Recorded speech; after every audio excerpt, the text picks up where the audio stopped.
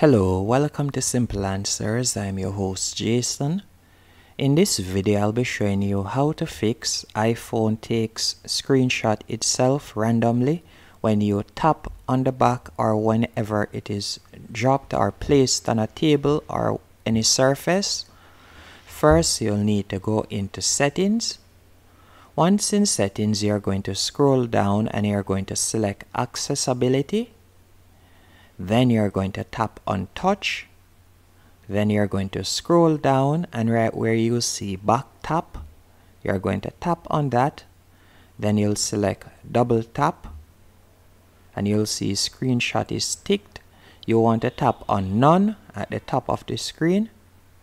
Then you're going to close out, and when you see Triple Tap, you want to ensure that it is also set at None. And that's it. That's how to fix iPhone taking screenshot itself randomly whenever it is touched, the back is touched, or whenever it is placed on a table or hard surface. Hope you found this video helpful and informative. If you did, be sure to hit the like button and subscribe, and thank you for watching.